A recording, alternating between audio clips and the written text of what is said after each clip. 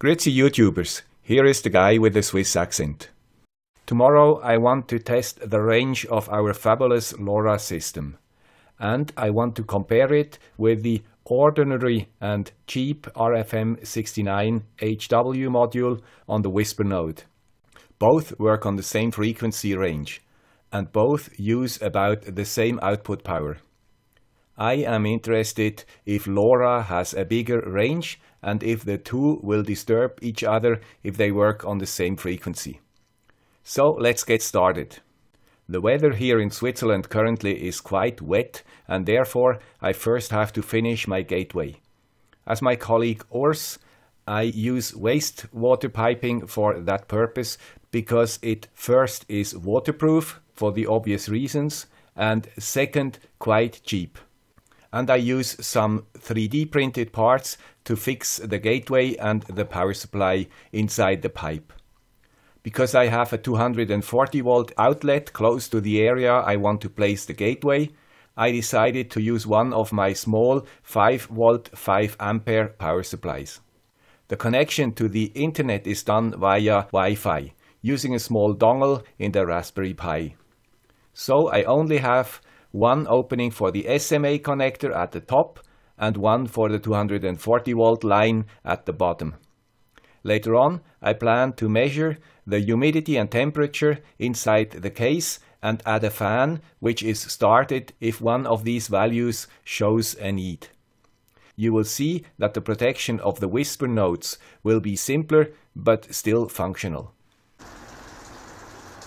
So today is definitely not the best day for LoRa war driving because it's really bad weather here in Switzerland, but you see something here. I mounted my gateway in a tube here on this fence, and it is only connected by 220 volt in the outlet here. And now let's check 3 stories down in the basement whether I get a connection to this gateway. This would be already quite a success because with Wi-Fi ESPs it was absolutely a no-go to get a connection from 3 stories below. You see, the mounting for the moment is not yet really professional, but it will survive my tests. So this is my LoRa node with a power bank. Fortunately or unfortunately, this LoRa device does not need enough power, so the power bank always switches off, and I have to switch it on again. And now let's check. I switch it on. The LoRa node is running and it should have sent a message. Now it's 9:21 and we check, and we see here 9:20:44 I got a message from the roof, or to the roof of our house here. So it works at least in really conditions where the Wi-Fi ESPs and NRF24 stuff did not work at all. So this is already a success. So let's check. This is with SF12. Now I change the SF, the spreading factor, to 7 and look if it still works. Now let's check with whether a message arrived with a spreading factor 7, which is the fastest, and really it also arrived. So this is really great stuff. It is really a completely different thing than the 2.4 GHz links. Much more capable from a reach point of view. Of course not from a data throughput point of view, but from a reach point of view it's completely different. Now I will start the LoRa war drive. But before that, of course, I want also to check out the competitor of LoRa, This is the RFM69 device on the whisper nodes. Here I mounted a small display, and now if I connect it to the power bank here, we see a transmission from here to here. Now this is not very complicated, but now I have to mount this one also on the roof. Unfortunately, I do not have such a nice tube as I had with my LoRa gateway, but we will find a solution. So this is the not so professional mounting of the whisper node. It's actually in here. The antenna is comparable with the one on the gateway, and they send actually in the same band, and we will have to check now whether they disturb each other. So again, the test here. The connection is also working, but the RSSI is lower, of course, and I'm not sure if every message comes through without any problems. So we already see here, I think, a small difference between LoRa and the RFM69 on the whisper node. But we have to check outside. So the whisper node is on 868.080, which is basically 168.1, which is one channel of the LoRa network. Now let's check if LoRa is still capable to transmit, because this whisper node transmits quite often. It has now already 280 messages transferred in just a few minutes. So it's sending quite a lot of time, and it might disturb the LoRa communication. Now let's check. And we see here we got a message on 8:48, which is here. And let's check on which channel. It's on 868.3, and the one before was even on 868.1, so they do not disturb each other even if they are on the same channel. And the one before was on 0.5. So the node really changes the frequency regularly, message after message. So we get more or less every minute we get the message now from the LoRa node, which is perfect, I think. So now we are ready to start the war drive. So just the first functional test before I drive away. Here you see the gateway and the whisper node, and just a few meters away. And here we see the whisper node works without any problems. And the LoraWAN also works. Now I'm in the middle of the village and it works. But it does not work if I just leave it on the seat. I have to bring it up. Now let's check LoRa. Just press the button to send one message, and now we check with the mobile phone. And also here we did not get a message. So I also will change the position of the antenna a little bit. And now we got also a message from LoRa. So here both devices do not work anymore. I will show you all the locations on the map when I'm back home. Also here it does not work. Both devices do not work. I'm now a little bit higher up, but there is no line of sight because there is a small hill in this direction between my house and where I am. So I have to go higher up. Also here, no luck. Both devices do not work. Even if I'm now quite high up, but my house is in this direction and there is still no line of sight here. And now suddenly it starts to work. I don't have enough hands today for all my equipment. I still do not have a line of sight, but it's now very close to a line of sight. The house is in this direction. And now you know why I'm here. Because here it's a big tower, and if it's open, I plan to get up there. And here the whisper node definitely works, but not completely reliable. Quite slow. So I assume it will have some retransmission, and also the signal is not very strong. And now we check if the LoRa connection works. And it worked. Now let's check the messages. And the message was also transferred on 868.1, so on the same channel as the whisper node is. Now the suffering starts.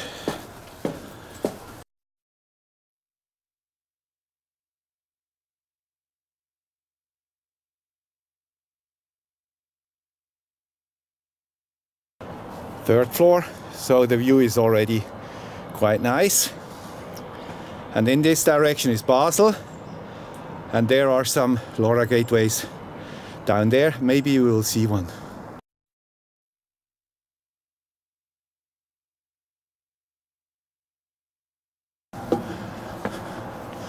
So you see, I'm not alone here with all my antennas.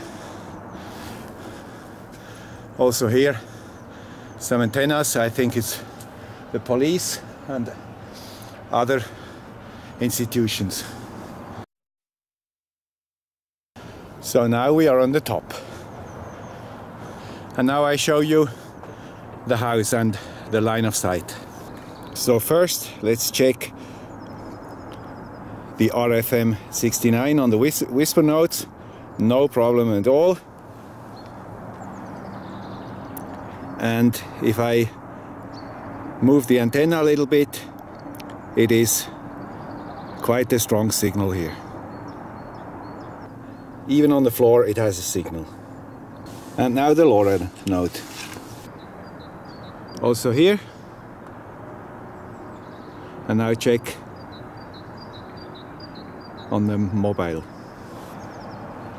So you see, LoRa works also, but unfortunately only one gateway. So I don't see more than one gateway.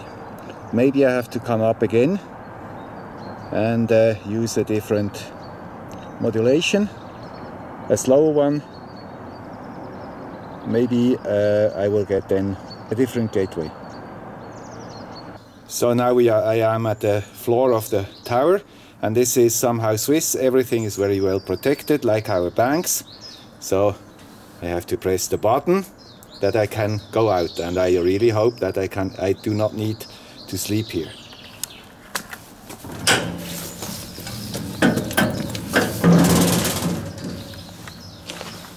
So luckily it let me out. Now back to the lab. And now it starts again, but now I'm 400 or 500 meters away from my home with a clear line of sight. But here is the antenna.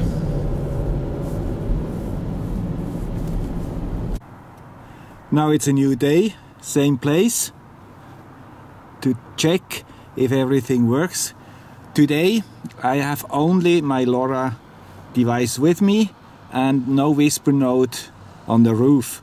Now I really want to test the maximum capabilities of LoRa. I also have selected SF11, which is the second best spreading factor, or the second best for transmission reach. It's a very slow one, but the reach should be better. Now I go to the same places I went yesterday and check if there is anything different. The whisper node yesterday was already on a very good or very slow rate, so it's not necessary that I that I have this with me, and I do not want also that the gateway is disturbed in any way from another very close source like the whisper node of yesterday. And it works. I got a message a few seconds ago. Same place as yesterday, just no kids. And it worked. I got a message a few seconds ago. And by the way, today I have a better system that I can keep my hands a little bit different. I have a rubber band around the LoRa node, so I only need one hand to hold both. So let's continue the drive. Now this is the third place, and here is the node. The second place was crowded by a traffic jam, so I did not try it. But here I'm a little bit higher than usual, but still the hill is in between. I'll check now if I got the message.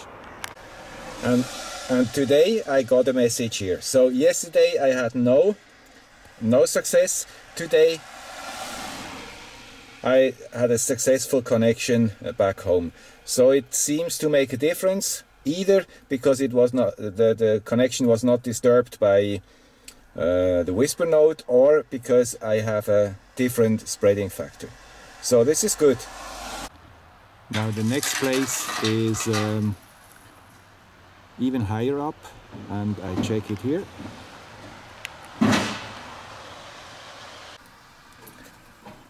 But here it does not work. Still does not work here.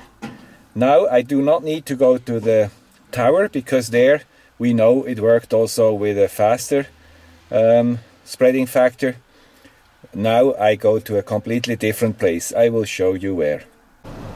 So here in the middle of a residential area I got a signal, but in this direction it's more or less it's line of sight. Now I'm on another hill. Weather is still very bad. You cannot see a lot. It's very dry. It's very foggy here, but you see another tower here. And something very interesting happened. I got now the answer of two different LoRa gateways. We will check at home which one answered here. And now I will go to the tower, and maybe we get even three gateways. One gateway, two gateways, huh? So now I'm on the top.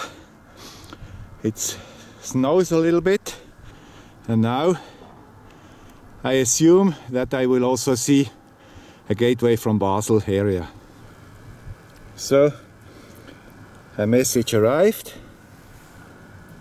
I see one gateway, two gateways, three gateways. Three different gateways, also with different signal to noise ratio, 5.5, minus 6.8 and minus 11.2. Now let's check the frequency. The frequency is always the same. So the LoRa node sends only on one frequency, and then each gateway which gets the signal messages back to the TTN network, and I get the information here. So now it gets cold, and I go home and check what happened. And now I have to go back down the whole tower, and it's quite slippery today. At home I even discovered that some of the messages were transported by 4 different gateways. Number 1, number 2, number 3 and number 4. Now let's check where these gateways are. The first gateway is 12.7 kilometers away, and if we look close here, it's even not in Switzerland, it is in Germany. The next one is only 9.7 kilometers away, and this is directly in Basel, in the city of Basel. The third one is quite far away. It's 27 kilometers away and it is on a hill. It is on roughly 1300 meters high. So I'm here on about 700 meters and this is even 1300 meters. In between it's line of sight. So 27 kilometers. And this is, by the way, this is a very, very good place for a LoRa gateway. I might do a war driving once in a different part of Switzerland, because this LoRa gateway should be visible in a big part of Switzerland. This is an extremely good position for a LoRa gateway. And the fourth one is only 3.2 kilometers and it is just in the city close by. Now, disappointing, my own gateway didn't react. So either I did not have a line of sight, or what I heard is that if the turnaround time is too slow, then the TTN discards it. So it does not show gateways which answer slow. So it might be also this reason. But anyway, I have now 4 different gateways, so this is a real good position. So let's come to the summary. In my tests, the reach of the LoRa protocol was slightly better than the one of the RFM69, but mainly with higher spreading factors and lower speeds. This is only important for critical situations. In all other places, the RFM69 module is a good choice, especially if you want to build your own network. It is also quite cheap. If a connection is possible depends very much on line of sight. So the position of the gateway is absolutely critical. If TTN only depends on private people like me, they will need many gateways to cover only one country. This is the big advantage of telco companies. They own many excellent locations which they can use for LoRa and are able to cover big parts of a country with just one gateway. In this light, the fair use policy of TTN is exaggerated. I cannot imagine a lot of gateways will see more than 1000 nodes. Most gateways will see maybe 10 to 100 nodes at max for the next few years. So the fair use policy could easily be changed in favor of us users and reduced if it will be necessary in the future. Should I start with LoRa? No, if you have enough power and Wi-Fi where you want to deploy your sensors. Then the ESP8266 is the better solution. No, if you just want a connection between 2 or more devices like a remote control or similar without internet connection. No, if you are able to create your own gateway to the internet without using LoRaWAN. Clearly yes, if your sensors need to be connected to the internet and your area is already covered with a TTN gateway. Yes, but if your sensors need an internet connection and no gateway is around, then you have to build your own gateway. In one of the next videos I will cover simple and cheap gateways for the TTN network. I hope this video was useful or at least interesting for you. If true, then like. Bye.